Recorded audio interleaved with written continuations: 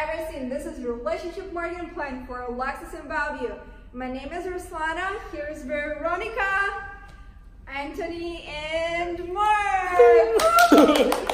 So let's talk about background and products. We are an automotive leader in Bellevue area. Lexus company was opened in 2007. We are the second largest Lexus dealership in the country by the building size. We offer a wide selection of vehicles, both new and used, and we are certified by Lexus Service Department. Okay.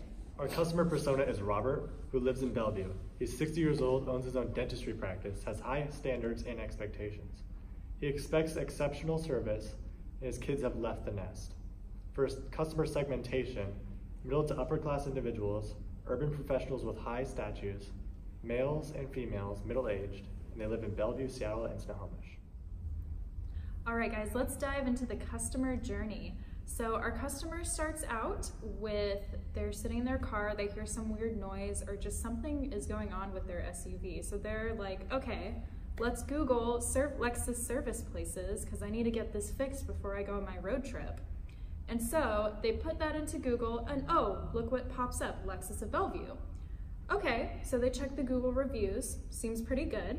And so we move on to the next stage of our customer journey, the next touch point.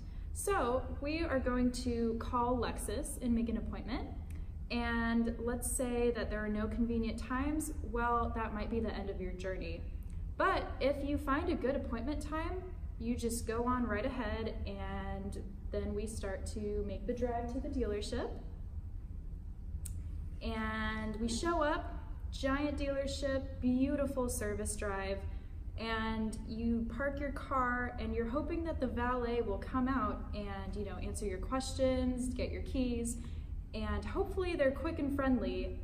If they're not and they ignore you and you're sitting there for a while, you may not want to come back. So you hop out of your car and you come speak to a service advisor and he'll give you a price quote, and maybe that's too expensive for you. In that case, maybe your journey ends there. But if it's reasonable and clear and you kind of understand why that price is quoted as it is, you'll head on to the service waiting area. Here you'll sit down, make yourself comfy, see if maybe they have coffee, some snacks, it's all clean, and you have something to entertain yourself with, because if you find it kind of boring, you probably won't be back either. It looks like your car's finished. You go and talk to your service advisor one last time. He goes through and explains what's been done on your vehicle and what future recommendations could possibly come up for your next service. Now, if he doesn't explain that and if you don't understand why why the price is so high, you might not want to come back because you don't understand why you paid all this money for something you thought that was simple. So that is that kind of fork in the road for that touch point there. So the last touch point you have is actually getting into your car. If it's washed and vacuumed and the problem's gone, then that's great. Roger, our good friend Roger, will probably be coming back again. So you move on to your last touch point, getting into your car, and hopefully the issue that you came to the dealership with is gone, and it's washed and your car is vacuumed. And that means our good friend Robert will likely be coming back. However, if the issue is still present and it's unwashed, you might not come back again. For market trends, early 2020 global car sales were expected to drop with the growing coronavirus. Auto industry analysts are now concerned with American consumer response to coronavirus. Toyota Kirkland employee tested positive, and this Toyota was only 2 miles away from when the first 10 coronavirus deaths happened. This has resulted in fears of all dealerships in the area. For competition, Lexus of Bellevue actually scored 4.7, which is the highest of all the luxury car dealerships in the area. But considering all the other luxury car dealerships in the area scored between 4.0 to 4.5, it means that there's going to be a lot of competition, and it's very hostile. Here's a SWOT analysis for our company consisting of strengths, weaknesses, opportunities, and threats. So the strengths of our company is the dealership looks really luxurious, both from inside as well as outside.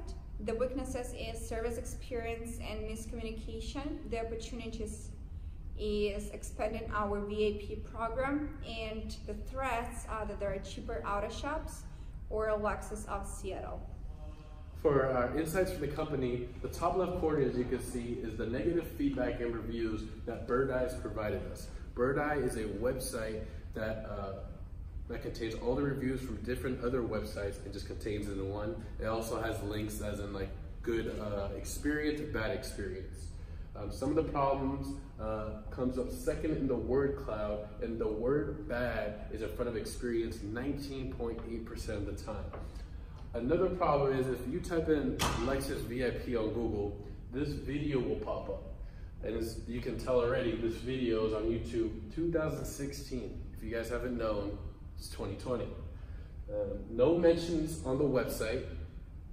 Some of the courtesy service doesn't really break the script, and what I mean by that is it's kind of like a generic customer service, just like vibe. Like you already know what to expect, and there's nothing out of the ordinary. All right, so our goals for our company is we want to create a customer base consisting of private and professional clients and keeping the knowledge up to date. We want to solve any problem that arises through the field. All our customers, we want to give them the best customer service and long-lasting customer service, and increase revenue from fixed off to offset declining revenue from the new car sales from the coronavirus economic downfall. Company Lexus of Bellevue always tries to enhance the experience of our customers. Thus, we came up with goals that Mark discussed earlier, and now we are moving slowly towards strategies and tactics. So the first strategy is make service guests feel that there is more value in what they're paying for. In order to achieve that, we would do different tactics. So the first one is, before doing any service, our technicians would discuss services needed for the car and costs associated with this. So the second one is, after repairs are done, a reader-friendly document of what has been done with pictures included will be provided to customers. Repair orders are hard to understand, thus providing more information about it with explanation is going to be very helpful for our customers and will decrease level of misunderstanding. And the third tactic is, tour guides are hired to take groups into the shop to show what happens behind the scenes. You're going to have kid-friendly explanation of what is going on.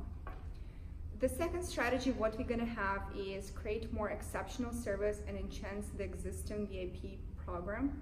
So the first tactic is, for VIP who spent over $500 that day, we would offer a free foot massage right in the dealership. We're going to have a separate room with beautiful flowers, with beautiful smells. They're going to relax on a very nice, comfortable chair and enjoy their time while they're waiting for their car service to be done. The tactic number 2 is, on the VIP's birthday, we would mail a small box of clean products that will keep their car looking pristine, and a bottle of wine that will keep their evenings cozier. And tactics number 3, we would offer an exclusive VIP lounge zone for waiters. Customers will be delighted with complimentary Wi-Fi, a small bar, drinks, and meals. Thank you so much, Veronica, for great customer service. Yes, and of course on Fridays for our exclusively amazing clients, you're gonna have piano. Okay. And finally, let's finish with metrics. How do we really know that our strategies are being successful? Well, here's how we know.